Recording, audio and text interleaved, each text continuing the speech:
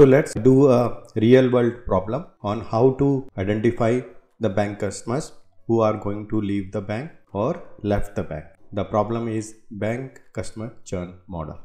The learning objective of this is that we see how to do data encoding, a feature scaling, handling imbalanced data. So you will find in most of the cases like this where it is related to a default or finding a disease or churning, where we will find there is an imbalance in sample in terms of label. So we have two category or binary class where the customers who did not left the bank and the customer who left the bank. So we'll always find that the customer who left the bank are few in number. So this type of data set is called as the imbalanced data set. The same way in disease prediction, we find there are few number of people who are having a disease. Healthy people count are more. Again, imbalanced data. So how to handle or do a machine learning problem with imbalanced data using random undersampling technique and random oversampling technique. We will use in this case support vector machine classifier and also see how to go for hyperparameter tuning to find the most appropriate model. So we begin with importing the four basic libraries: pandas, numpy, matplotlib and seaborn. Later on we will import the libraries for pre-processing or train template or grid search or support vector machine in the due course. So import the dataset. The URL of the dataset is given in the description box. So you can just copy paste the URL and read the CSV file as data frame. So we begin with the analysis of data. Our dataset has 13 columns. So it has customer ID, which is unique, surname of the customer, credit score, geography, gender, age, tenure, the balance, number of products purchased in the bank, credit card, is active member or not, estimated salary and churn. So this churn is our Y or label or a target variable. So this is what we want to predict. We go with df.info. This gives that this data set has 10,000 rows with 13 columns. The column geography is a categorical variable or is an object. We need to treat it. The gender is again a categorical variable. So we will look how to deal with that. So as can we make customer ID as our index? So let's try. So first we will check whether is there any duplicate customer ID in our data set. So out of these 10,000 rows, is there any duplicate customer ID? So we use the function df.duplicate on our customer ID column. So it will give us the result in terms of boolean true and false. We add up all true because true is equal to 1. So we find there is no true value given by this function dot duplicate. So we can say that our column customer ID don't have any duplicate or it is a unique key. So we set this customer ID as a index by using the function dot set underscore index. Again run dot info. So you will find that what has changed. So instead of your row index from 0 to 4 times 9, it is now a customer ID with in last 4602 to 8319. All other, so the columns now are not 13, those become 12. Rest all things remain same. So we begin with look for the different categorical variables and if required, we would like to change them or encode them, because we cannot use an object or a string or a text in our machine learning models. So we start with first one, our geography. So we use the function dot value underscore counts on column geography of our data frame. So we found there are 3 unique values: France, Germany, Spain, with their unique row numbers or count. So we encode them. So with the use of a function df.replace and providing as a dictionary. So geography is our column name, and then we want to encode the France, a key with value 2, Germany, a key with value 1, Spain, a key with value 0. And why this in place equal to true? Because we want to change the encoded value 2 for France, 1 for Germany and 0 for Spain in our original data frame df. So that's why we are using argument in place equal to true. Now let's go to, we use dot value underscore counts on gender, and we found male are 5457 and female are 4543. So this time we would like to encode male as 0 and female as 1 using function dot replace. So df dot replace gender column with male key as 0, female as 1, and again in place equal to true. So all male will be written as 0, all female in our gender column will be written as 1. Now go to another categorical variable, number of products.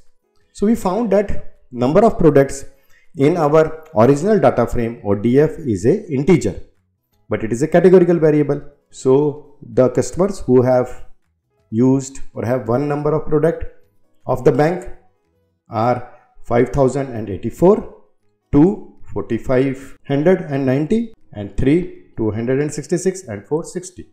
So you will find that the number of customers who are using product 3 or 4 are very few in number.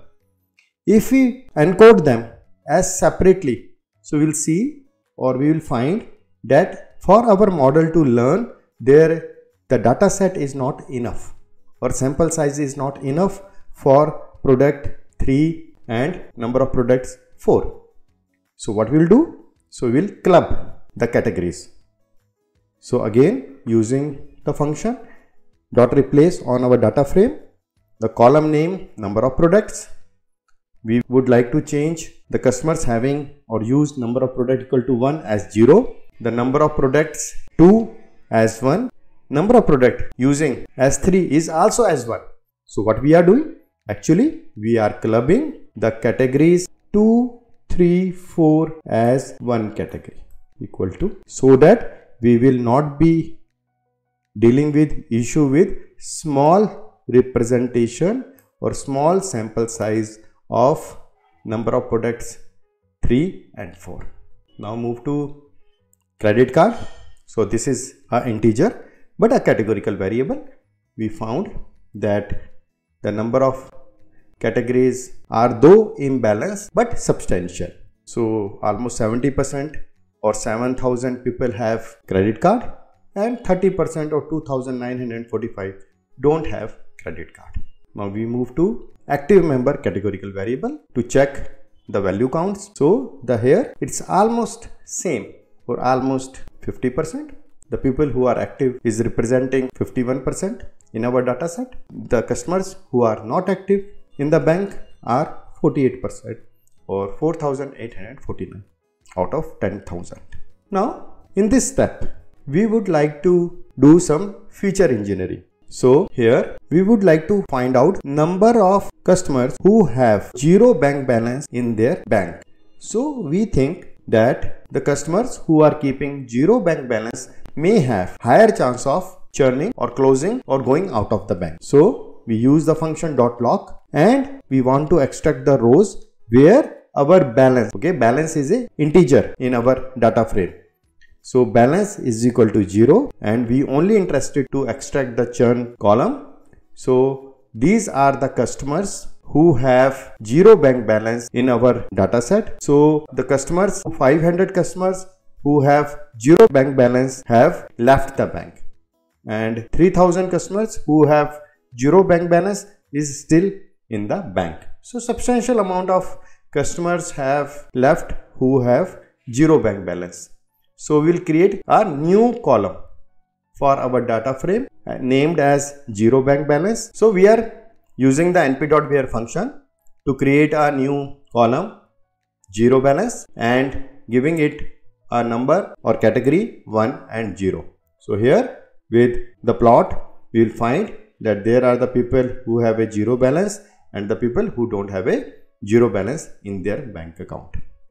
Now we want to use a group by function on our churn and geography. So we would like to say that the churn or no churn based upon the geography, the three countries, what is the different counts of people are there.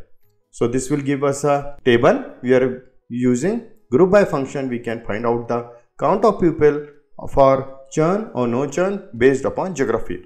So in this way you can create more group by functions to check the hypothesis or explore the data frame on your own. Now move to the modeling part. So to create a model, first we need to extract our feature or define our features or attributes or independent variable, and to define our dependent variable or y or a label or a target. So we drop surname and churn. So surname has no predictive power, it's just a name. So we are dropping a surname and churn, which is our label or y variable, from the data frame using the function dot drop. X is equal to 1 because the surname and churn are the label of column, and x is equal to 1 is a column axis and defining our x, and y we are defining as a churn. So the shape of our x and y are 10,000 rows, and for x 11 columns are there. Now in the beginning I talked about handling imbalanced data. So the problem like fraud detection, spam, that there are very few emails who are spam. The number of routine or regular emails are much larger than your spam emails. Disease, the people suffering from disease is always small than the people healthy. Online sales churn, the people who are leaving are less than the people who are buying. Similarly, advertising clicks, where the people or the count of people who are clicking on advertisement are few than the people who are not clicking on advertisement. You are finding that the category or the label of our two classes are imbalanced. So how to deal in such a situation? So either you can run the model with whatever data you have, but it will not give you a good accuracy because your model will not be able to learn from the category which is few in number. So to overcome this undersampling or imbalanced data, we deal with two strategies which are undersampling and oversampling. Let me explain them to you. So undersampling means what? So we have a two classes are there, or binary class, right? Orange and blue. So orange is, say for example, the persons or the people who have disease. Orange is a category, the males who are spam. Orange are the categories like the people who left the bank, the people who default on a loan, the people who fraud. So these are always small in number, and the blue are the other category. So we reduce our sample size in undersampling strategy so that the count of orange and blue become same. So we are reducing the overall sample by keeping the count of our sample equal to each category. Whereas in oversampling, we will regenerate randomly the data of undersample category to match the other category. So let's see or apply all this strategy. Use the raw data as it is, use the strategy of undersampling, and use the strategy of oversampling. So let's count. So while counting our churn, we found that the people who have not left or churn are around 8,000. The people who have left or churn are 2,000. Overall sample size of our data set is 10,000 rows. Now let's go with the undersampling. So there is a function random undersampler. So we import this function random undersampler from library undersampling of library Imbalance learn, then fit resample, and we will find that after the fitting, right, so we have undersampled. Okay, so after the undersampling, what we have find that now our overall sample size is 4000 initially. So let me explain. Initially our data set shape is 10,000 rows, right? After RUS means random undersample. After doing the undersampling, we have 4000 rows. So we lost 6000 rows or information. Why? Because our category which has least sample are say 2k, close to 2k, 2037. So we drop the rows from the larger category to match the numbers of the lesser category. So now in our random undersample label or target variable, you will find the count of categories or the sample in each category are same. They are now 2037 in each case. So this is the strategy of undersampling. So this is the bigger one, this is the smaller one. So we are making both equal to the smaller one. So this is 2073. So now after this both become 2073. So this is a undersampling strategy. After plotting, it is same. Now use the another strategy which is random oversampling. So in random oversampling, initially our X and Y has 10,000 rows as before, but now with oversampling we have data equal to 150926, almost 16,000. So how come the data set become bigger than the initial data set from 10,000 to 16,000? Because of random oversampler. What it has done? So we have a category which is larger in number, another is smaller in number. We are making it bigger to match the larger category, right? So see that initially we have 7,000 or near to 8,000 larger category samples. So we'll make 2037 to match 8,000 by creating a random sample. So in our Y variable, after applying the function random oversample, we found that the category 0 has 7963 as before, but category 1 or the people who left, the sample also matching the bigger category. Now both have around 8,000.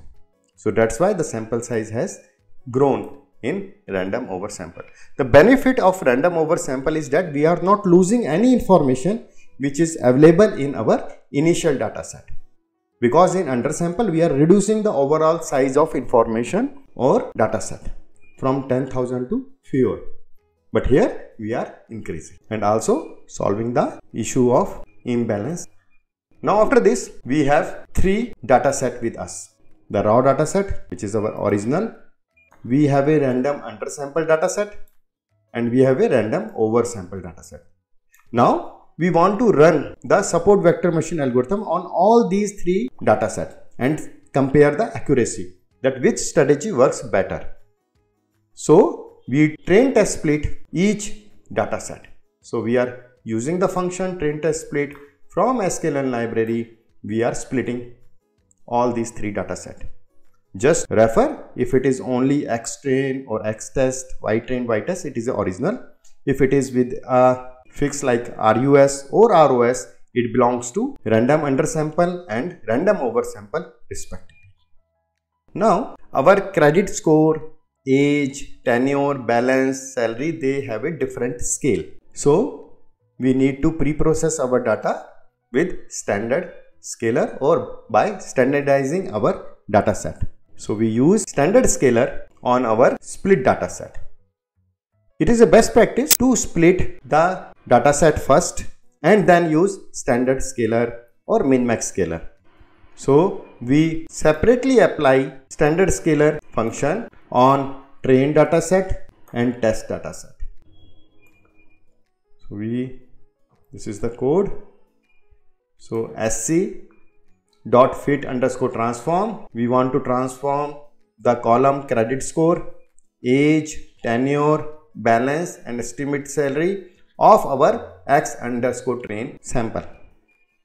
and we would like to save these 5 columns in x underscore train. So we are basically overwriting the x underscore train these columns after transformation using standard scalar function. The same we will do with x underscore test, and similarly we will go ahead with our random undersample train dataset and test dataset, and random oversample train dataset and test dataset. So we have splitted our data, and now we have also standardized the data. Hereafter we will apply the support vector classifier. So we import the function svc from sklearn, and here we are applying or fit or training our model with train dataset, and after that training we are predicting the y predicting using x underscore test. So these steps, fitting and prediction, we have done with raw. So this is your raw or original data set. The same way we will do with our undersample and oversample. So check for model accuracy with our raw data set. So we find this is the confusion matrix and the overall accuracy is 84. Now please note 84% of overall accuracy seems very good, but in classification there are issues. Our category of interest is to find out the people who are leaving the bank, the people who are churning the bank. Here if we see that the recall is just 26%. Though overall accuracy is very high, the recall of the category of interest is just 26 or 0.26. So you will see that our model is not good in predicting the churning, though it is overall able to predict good. Why? Because of imbalanced data. The people who are not leaving are in great amount. So even if, say for example, as a thumb rule, I start predicting everyone belong to 0 category, even then my model may have accuracy in the range of 70%. If just by blindfolded I start tagging everyone as not leaving, not leaving, not leaving, even in that case my model will be giving 70% accuracy. But this model is not for what we aspire, or we are creating a model. We are creating a model to predict the people who are leaving the bank. And to predict that class, this model is performing very badly. So let's try hyperparameter tuning on the raw data or raw model itself to see whether there is some improvement possible without treating for imbalance. So for support vector machine, right, so we use C, 3 values of C, 0.1, 1 and 10, gamma also 3 values, kernel we are using RBF, and class weights as balance. Now we fit our model using grid search CV and find out the best estimator or best model. So we find that the best support vector model in our raw data set has C equal to 10, class weight to be balanced and gamma equal to 1. So we apply this function for prediction and find out the accuracy. Now you see that the overall accuracy has come down from 84 to 80. But still I see this model is better than the previous one. Why? Because now at least it is better in predicting the people who are churning or leaving the bank. Previously it is 26.26, now it is 0.41. Better than previous, but still it's not a good model. Now we apply a support vector machine on random undersampling dataset. So we run the step .fit and we predicted. So this is .fit on our trained dataset and predicting on our test dataset. We stored the y predicted value, then compare them for model accuracy by creating a confusion matrix and classification report. So after fitting undersample or random undersample data, we find that the overall accuracy is 73, lower than the previous two, 84, 80. But the class of interest, the people who are leaving bank, the accuracy are higher, much higher. Recall is also 71 and precision is 73. So this model is much better than the previous or the raw data undersample. Now use a grid search to tune the model further. So using grid search CV, we have run the model. The best model has C equal to 1, class weight balanced we have chosen for all, and gamma equal to 0.1. Then again this model with this C, a weight and gamma we have predicted. So this is our predicted value. Now we are comparing Y test with the new predicted value using this model with C equal to 1, weight balanced and gamma 0.1, and we find these are the accuracy. So this accuracy is, there is not much increase in accuracy in random undersample with or without hyperparameter tuning. It is almost same. There is no significant difference, we can say. Random oversampling. So oversampling is one where we are not losing any information in our original data set. We are oversampling the class which is underrepresented. In this case, we have around 16,000 of rows or information. So we fit our model on train of random oversample, Y train of random oversample, and we predicted using X test random oversample. Now check the accuracy. We find the accuracy without hyperparameter tuning is almost same as RUS. So we can say random undersample with or without hyperparameter tuning and ROS default model has almost same accuracy but much higher than the raw data model.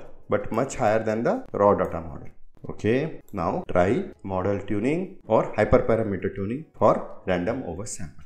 So we have kept same grid or option 0.1, 110, gamma 1, 0.1, 0.01, kernel RBF and class weight balanced as before, then run here. So we find that the overall accuracy is the highest and also the recall is 97%, much higher.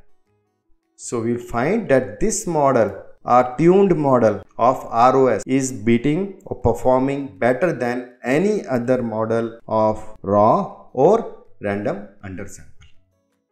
So this is one of the highest accuracy we are getting, not only because of using a random oversample but also using standardization, preprocessing, proper encoding of our data and adopting the good hyperparameter for tuning.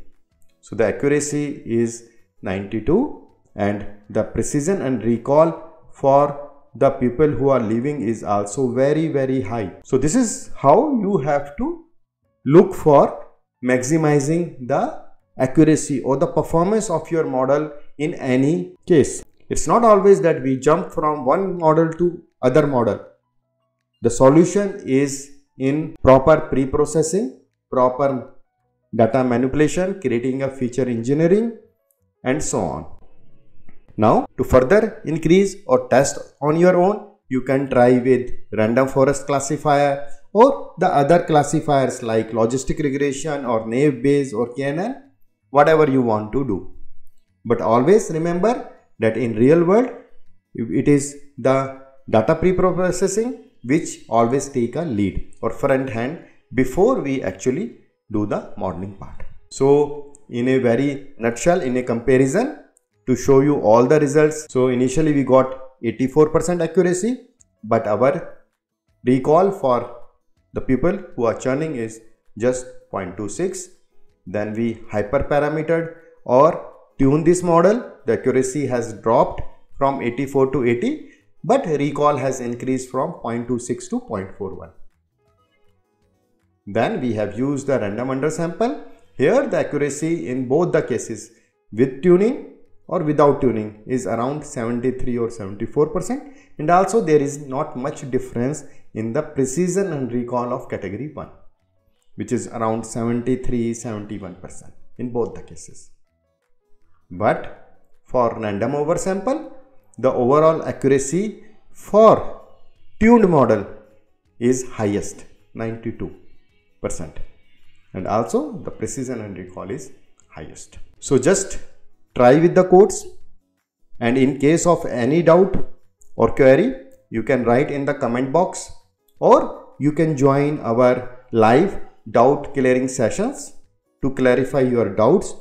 And to learn more, you can join our free internships or free certificate programs by visiting our website and creating your lifetime sign up in our learning management system. Thank you.